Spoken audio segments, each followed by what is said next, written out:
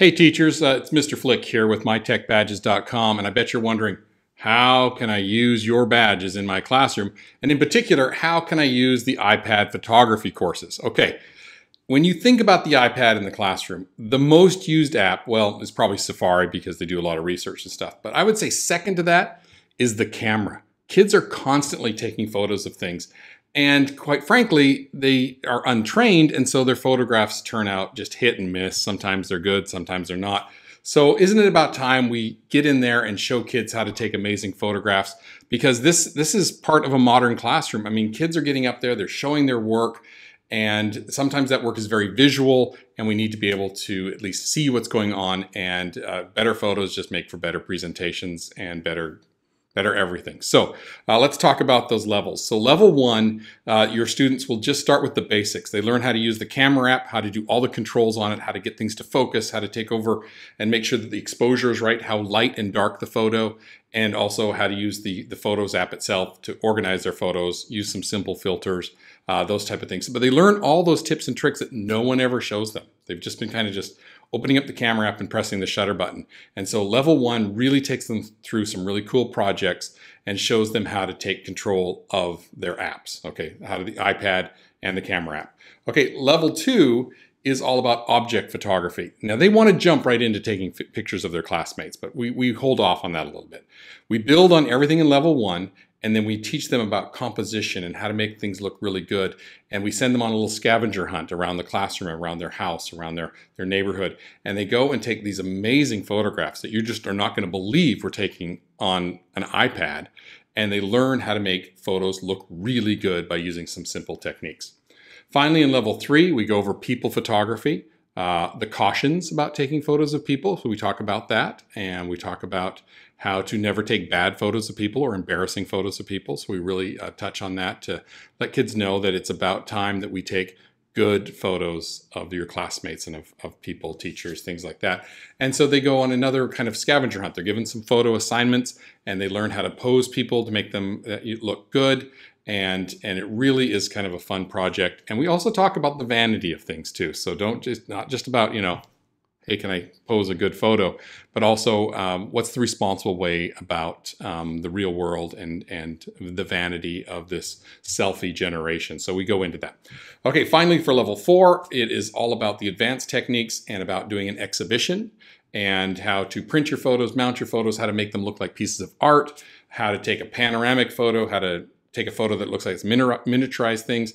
So all these things, so when they're done that, you have these photographers in your classroom that are just amazing photographers if they get through level four.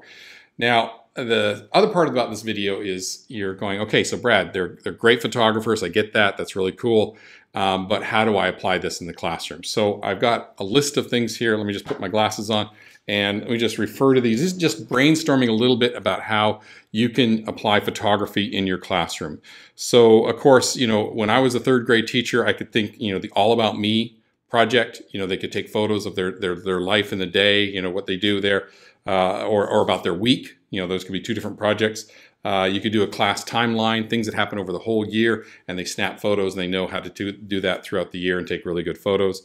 Safety do and don'ts in the classroom. Where to put the trash, where to put the recycling. All those could be very visually represented in different photographs, all the really fun stuff for your class to do.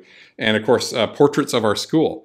So over time, they could take different portraits of the school. What does it look like in the autumn? What does it look like in the winter? What does it look like in spring? Those type of things all around the school. And I've done those for years with my students in classrooms. With art and technology and those type of things, they could go on assignment. You could always just assign them to take different photos.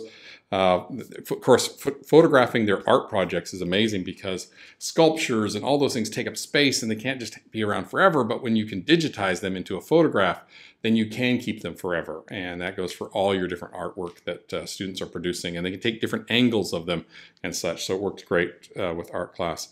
Of course, school plays, preparing, all those things. You could have tech crews that are out photographing and documenting things so that you have content in photographs for your classroom newsletter or blog or whatever you might be doing in your classroom. Photo sequences, they learn that in a lesson, I believe level 2, about photographing sequences to show kind of like how to build IKEA furniture or how to put Legos together. They know about that from level 2. Language arts, a simple photo of a story starter. They go out into their neighborhood and they get to bring back a photo, and then you've got to write a story about it. Those are really fun projects. Bilingual dictionary. Here's a picture of an apple. What is that in Spanish? What is that in French? What is that in German? Those type of things. So they could do a bilingual dictionary. Science, of course, there's lots of different ways to take pictures of science projects and to show all the steps involved with the scientific method and all those things. So science is a really good one for photography. Let's see what else I wrote down here. They understand about taking close-ups, so they can do really great things in science, get right in there and show the action. Photographing weather, photographing geographical things around them, and whether it's buildings or landmarks or other things that are just around them, it could be really kind of fun. And then environmental issues, they could photograph the change in their environment around them to bring awareness to that. Social studies, they could make virtual postcards, go on a field trip of their neighborhood and then bring everybody else along and during a presentation in your classroom. Community history, photographing the old buildings around them and old things in history and such.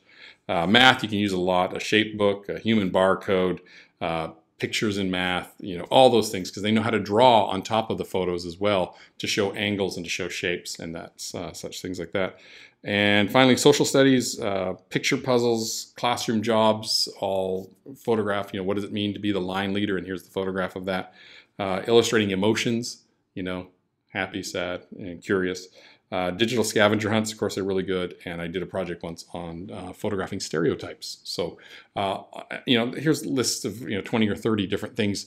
Just think, how could this be represented visually? And you've got a perfect project for your new little photographers. So have fun with this. The badges really just take care of themselves. So just assign them to finish levels 1 through 4. Usually as homework. Most of my students, I would say 80% of my badge work is done as homework.